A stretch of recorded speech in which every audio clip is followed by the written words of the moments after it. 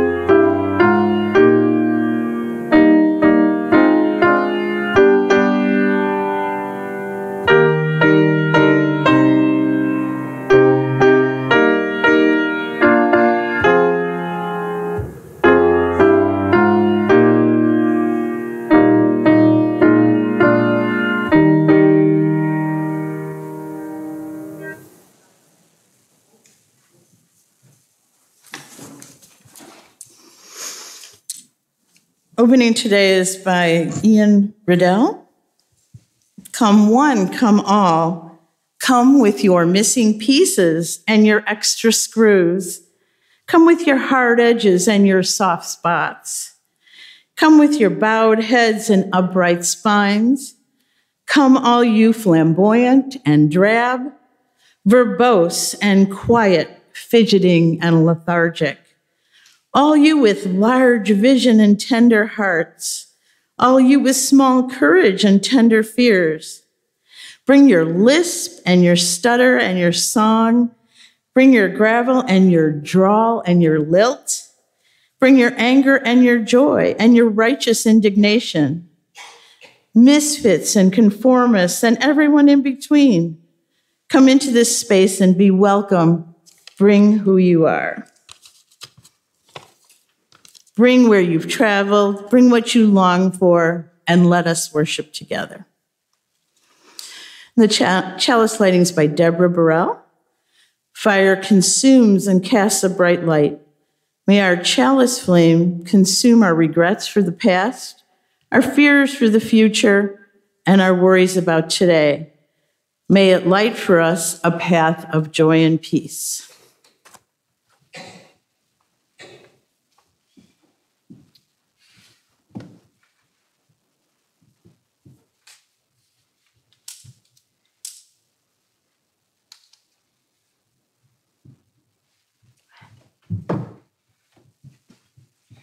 All right. I will invite the young children to come up. I'm going to read a book that I think everyone will get a little something from today.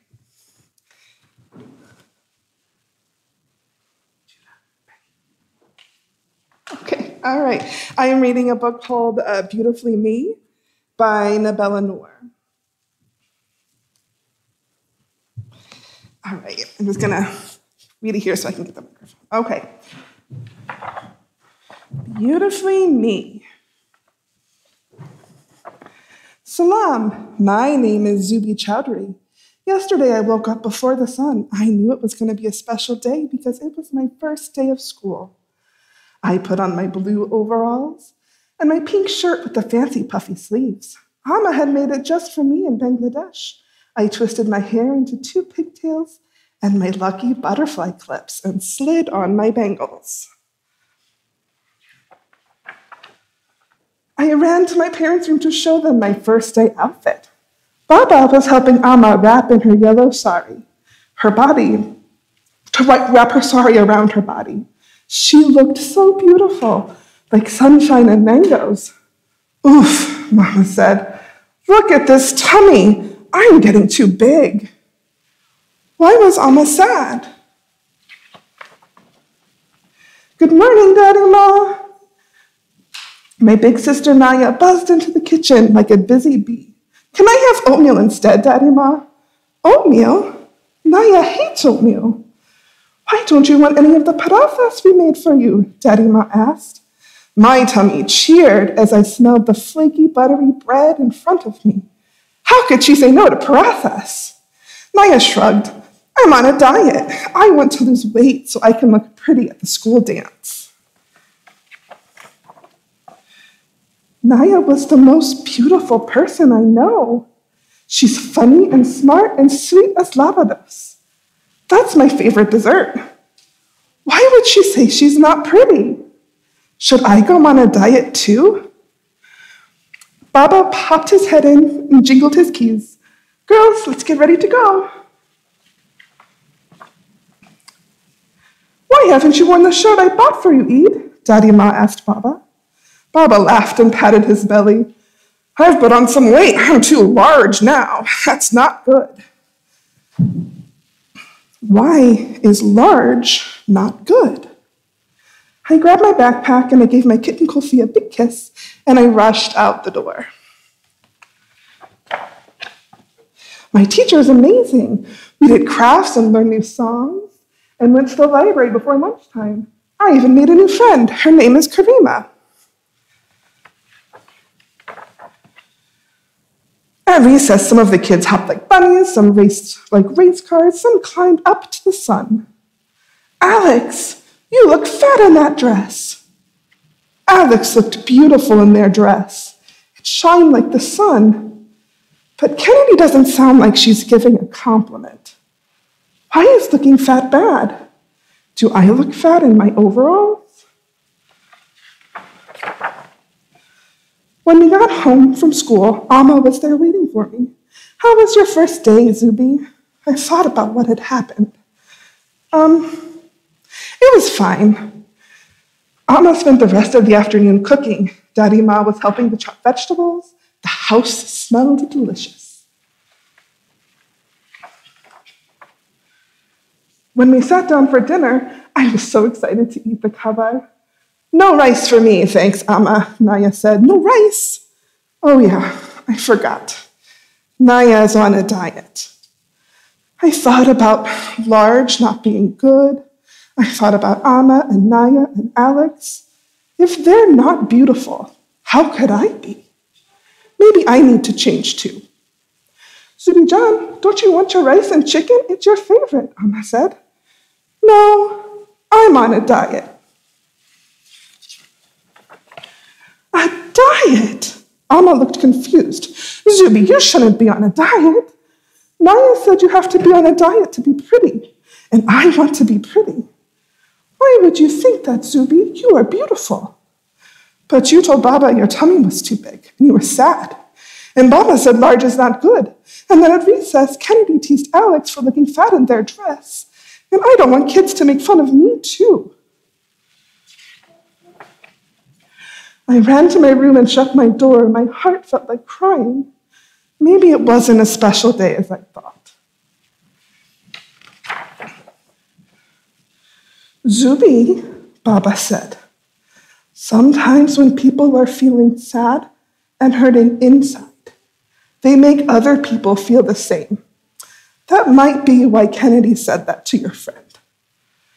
I never thought about why someone would be mean. But sometimes we can be mean to ourselves without even realizing it.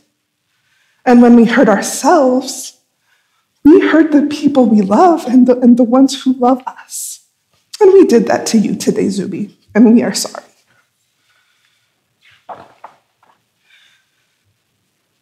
Yes, said Amma, you saw me being unkind to my tummy, but I am grateful for my belly. After all, it carried you and brought you into the world. I'm sorry too, said Naya. It's hard not to compare myself to others, but I'd rather be me, your sister, than anybody else. Do you know why we named you Zubi? Amma asked. I shook my head and sniffled. We named you Zubi because it means loving and understanding. And we knew that you would make the world more beautiful just by being Zubi. I didn't know my name means beautiful, I admitted. You get to define what is beautiful. Whatever your body looks like, beauty is how you make people feel and the kind things you do for them. A beautiful person is someone who embraces who they are and helps others to do the same. There is only one Zubi, and that makes you beautifully you. I can make the world more beautiful? Yes, Zubi-Jan. Then you are all beautiful, I told Amma and Naya and Baba, just the way you are. And I gave them a big hug. Thanks for reminding us of that, Naya whispered to me. Later, Amma tucked me in bed and kissed me goodnight. Through the window, the moon and the stars smiled down. Everything was beautiful. It was a special day, after all. All right, so that's the story for today. And if you guys want to go to I think you're walking in the woods today, so go find Cindy and she'll help you.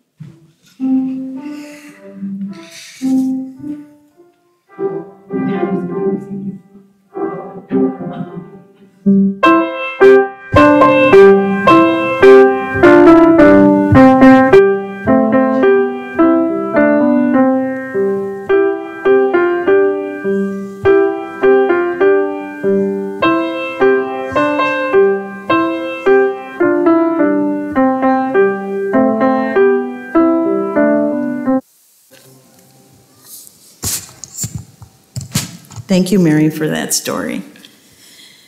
The offering today, I read something by Victoria Weinstein. The purpose of the church is to encourage all who gather there to grow more generous in spirit and in action. This is the great end of all the world's faith traditions, to bring the human being closer to the divine by acts of creation and compassion. we now take an offering that allows us to exercise that all-important generosity of spirit. After the ushers pass the plate, Rosa will play music. This is a time to let your mind and heart be visible and known with the tangible act of lighting a candle if you wish. The gifts of the congregation will be most gratefully received.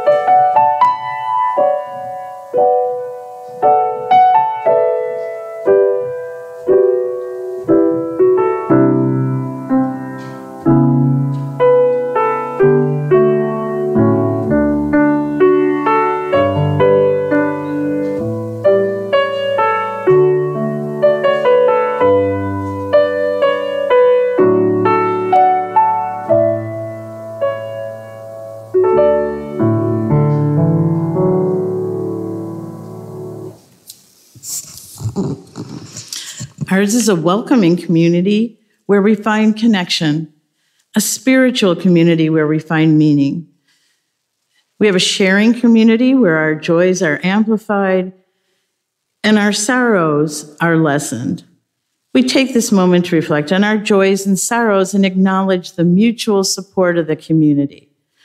So this week I had no sorrows, which is pretty great, but no joy. So as you know, I bring my own.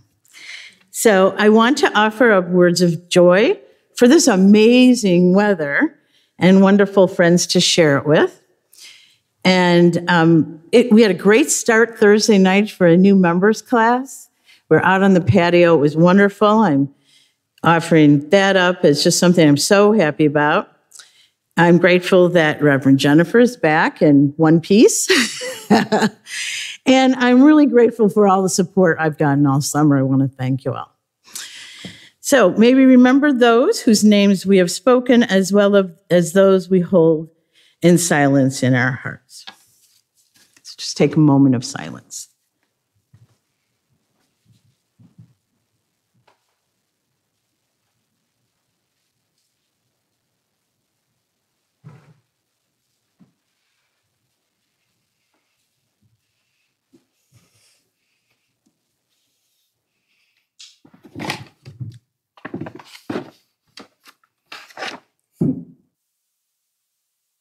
All right, start with a reading called Feel That by Gwen Matthews. Feel that? Each breath, every inhale, exhale, we are living, breathing, connected. We are a whole, complete, beautiful selves that we were born to be.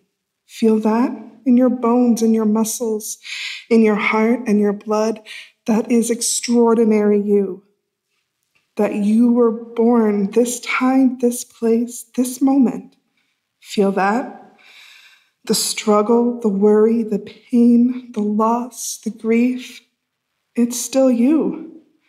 You are still whole, complete, beautiful, and extraordinary. Feel that. All right.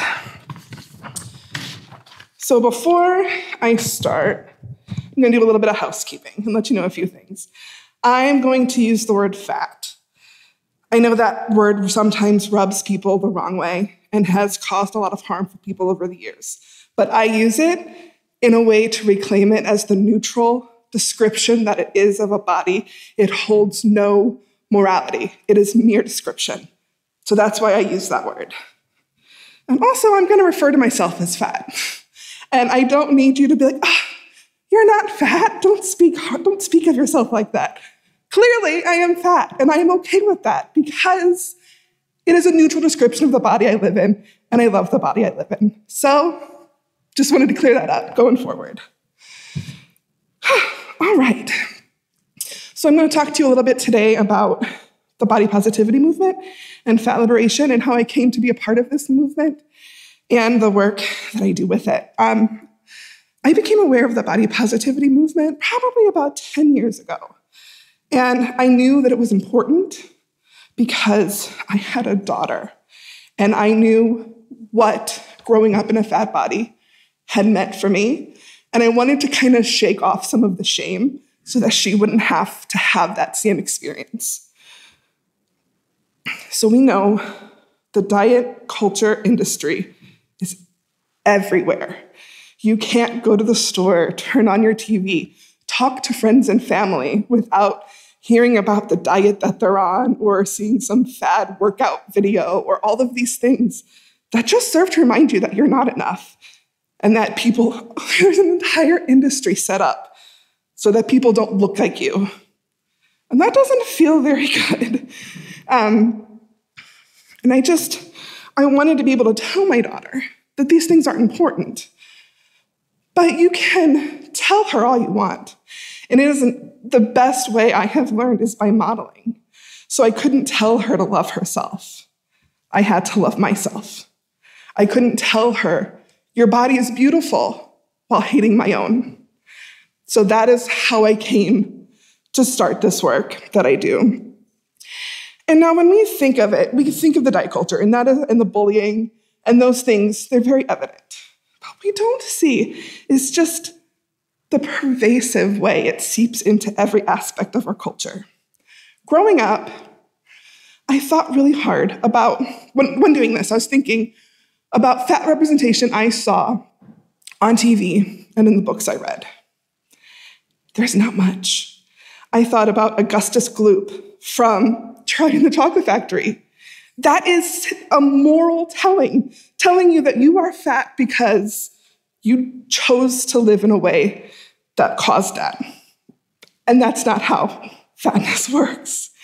And then I also thought about the Dursleys from Harry Potter. Their fatness is used as shorthand to tell you that these characters are greedy and lazy and slovenly. It's shorthand to tell you bad characteristics. And that's the fat representation I grew up with. So it's hard to find value in yourself when subliminally and non-subliminally you're sent messages that there's something wrong with you and you did it to yourself. And that's what we go through living life in a fat body. So I knew that I needed to change that. And I needed to work on myself. Number one, for myself to heal myself. But also, I was most called to do it for my daughter. And when you're thinking of these stories, society is telling you something. They're telling you who deserves a happy ending. And you see those happy endings given to straight-sized, cis-het white women. Like that's who society has decided deserves happy endings. When you think back to all of the rom-coms, all of the fantasies, like everything, that's who's getting the happy endings. And that's a message. And we need to really work to change that. And that's why I'm about to tell you about a book that I found so profoundly moving, because it pushed up against that message and said, everyone is deserving of a happy ending. Okay, I lied. There's one more bit of housekeeping I'm going to do. I'm going to talk about this book, spoiler alert. Be aware, if you're interested, it is an adult romance novel. So 18 plus, consenting adults doing what consenting adults do. If you're not interested in reading that, then skip it. Like, I'll just tell you that going in. But yeah, and now you might be going, her life was changed by a romance novel? It was, which is an interesting thing in and of itself. I had never read a romance novel. I was an avid reader my entire life, but I had always read mostly fantasy, some mystery, but I never really got into romance. And then I read this one because there's an aspect of fan fiction, and being a lover of fantasy, I as well love fan fiction. So I was like, and then I saw this beautiful fat woman on the cover, and I was like, all right, I'm going to give it a go. So I'm going to give you a little bit of a brief synopsis, just so that you can kind of know where we're going. This woman posts a picture on Twitter of herself in cosplay. And the Twitter trolls come out to play and say their mean, nasty comments. And the star of the show, which is like a Game of Thrones style TV show, like comes to her defense and is like, she is beautiful, leave her alone. And ends up asking her on a date to kind of keep the Twitter trolls at bay. And in doing that, they find out that he as well writes fan fiction, and they are online best friends, and a cute rom-com ensues. So, fine, that's a great romance plot, but that doesn't sound life-changing. But here's where it comes in. I, for the first time in reading this book, saw a confident fat woman owning herself and her body, and it wasn't about weight loss. It wasn't about her learning to love herself. She had done all that work, and she knew her worth. And it was the first time I'd ever read that. And so when I read that, I was like, I need to read more books like this. So I went searching. And let me tell you, they are really hard to find. There's just not many of them. And so I've been searching for those. And this book also validated feelings that I would have living in a fat body, things people would say to you, and just things that you try, but let it go. They don't know that that was offensive. You spend so much of your life as a fat person trying to let those things go. So I'm going to read to you a little section in this book, and this is a section when she calls out to her writing community and says, these things are harmful, and here's why. So I'm going to read you a little bit. All right. I think I desperately needed to read and watch a story of how a woman most considered homely and downright hideous could earn respect and admiration and eventually find love in the man she desired and loved herself. I needed to witness her character, her choices, and how her words would come to mean more than him in the end, than that the world would not call her pretty. I wanted that because of my history, my family history, my romantic history. I can't tell you how many times a date or a boyfriend or someone I considered a friend has shamed me for my size. They sometimes do it directly, but more often, there are subtle ways or ways they don't consider at all. They do it by urging me to work out or take a walk every time I'm with them, or by discussing their ostensible concern for my health, or by pushing me towards what they consider more nutritionally sound food choices. But I'm not looking to be fixed. I want to be loved and liked and desired, not because of my size, not despite my size, but because I'm me. My character, my choices, my words. Each time someone I cares about show that they don't care about me in the same way, it hurts. That is why this community is important to me. That is why it's painful when stories come out of our community using fatness as shorthand for greed, for ugliness, for laziness. Now, to be clear, I don't think fat shaming is usually a conscious choice in our fix. Hatred of fatness and disdain towards fat people is widespread in our culture. It comes out in ways we don't intend. And I include myself in that statement. Being fat does not absolve me of, being fat does not exempt me from having to consider my words and actions thoughtfully when talking about fatness. I'm not asking you to celebrate my fatness. I'm only asking that you be thoughtful when you reference it and think, would this hurt my friend?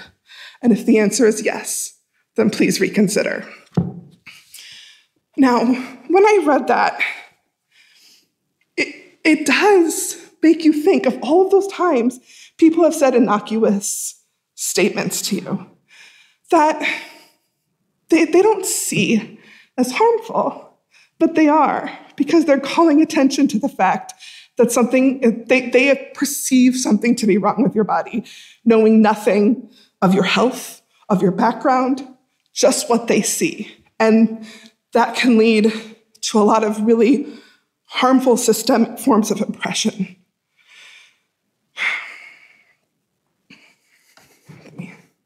Okay. Sorry, I just lost my spot in reading the book. Okay, so before and after, these are some things that are also harmful that I don't think people realize.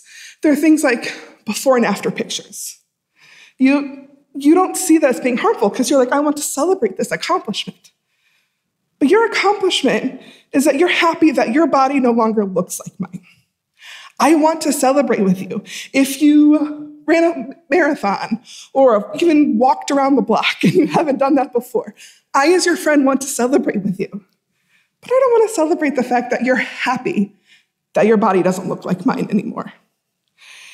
And there are also things like complaining that you look fat or feel fat when around an actual fat person, because fatness isn't a feeling. Say that you are feeling tired or you're just feeling blah. Don't say you're feeling fat, because that is also one way to remind your fat friend that you think there's something wrong with their body.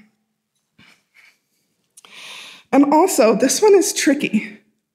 Doing the work that I do, I'm often praised for my confidence of being able to speak about these things so plainly.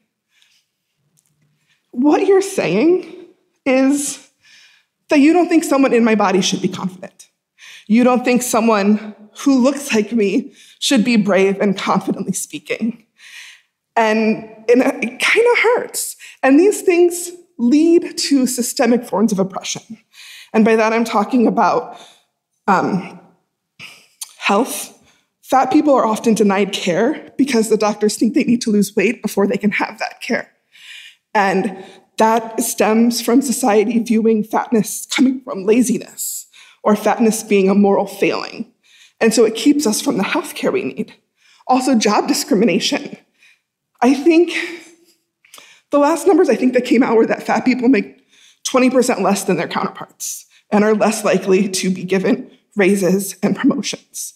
And that also stems back to the fact that it's seen as a moral failing and that you have low willpower.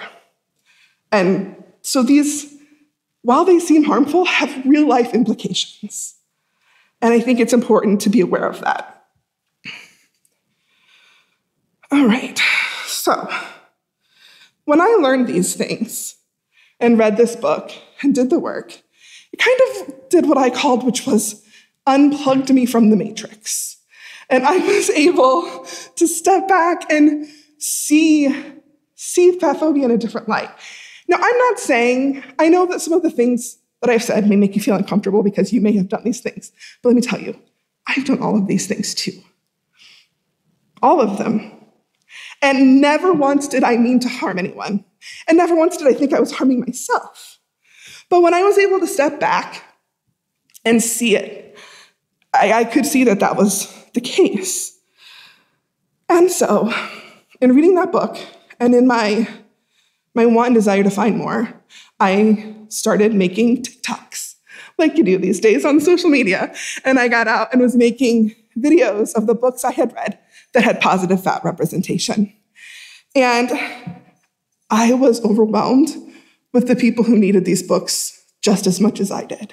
The people who needed to see these stories and see themselves getting a happy ending. So that's why I started Fat Girls in Fiction.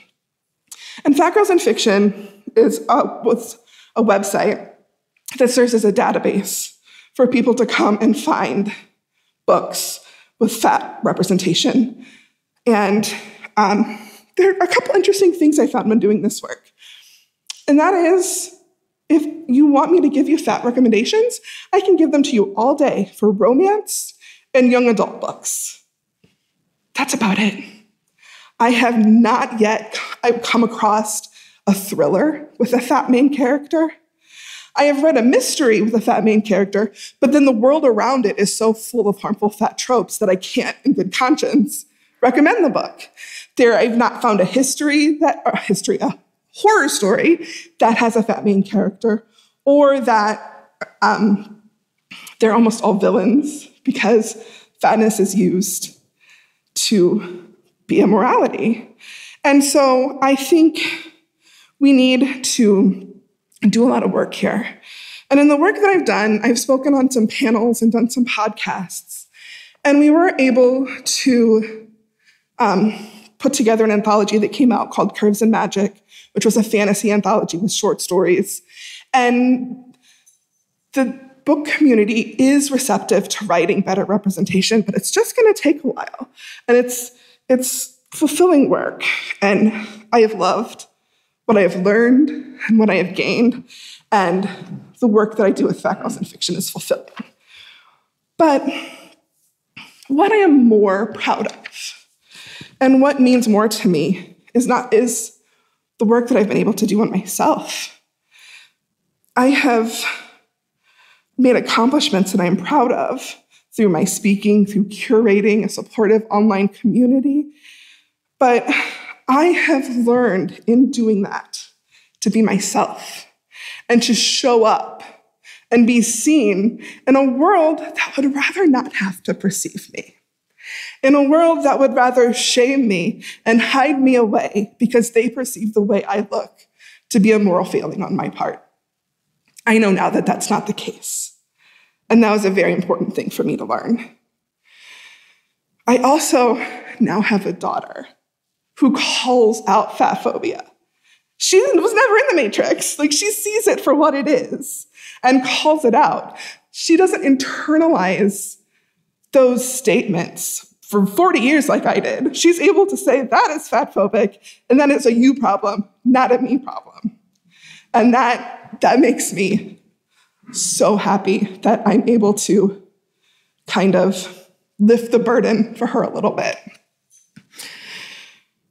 So those are the things that are important to me. So I'll just wrap up by saying this. All bodies are good bodies. Your body is not an equivalence of your character or your morals. Your body is wonderful because it houses the beautiful soul that lives inside of it.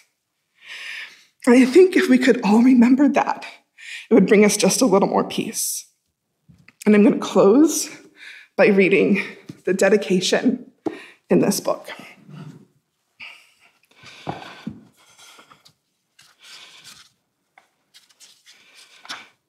To everyone who has ever doubted, as I did, someone who looks like you can be desired. Someone who looks like you can be loved. Someone who looks like you can have a happy ending. I swear it. All right, thank you.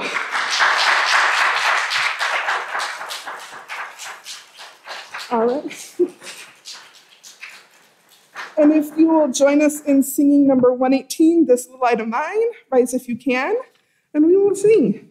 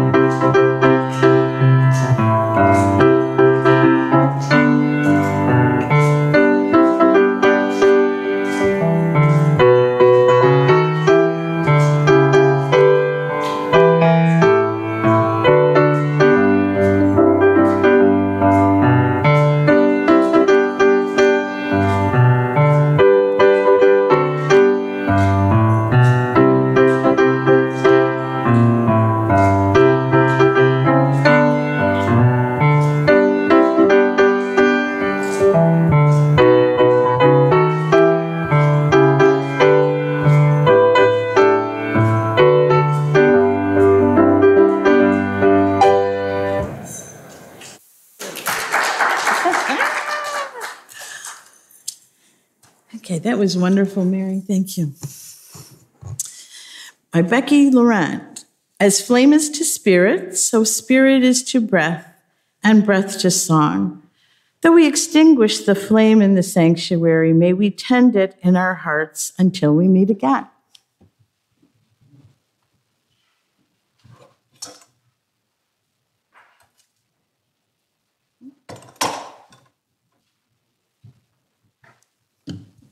This is by Cynthia Landrum.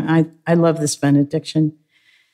We leave this gathered community, but we don't leave our connection, our concerns, or our care for each other. Our service to each other, to the world, and to our faith continues. Until we are together again, friends, be strong, be well, be true, and be loving. Thank you.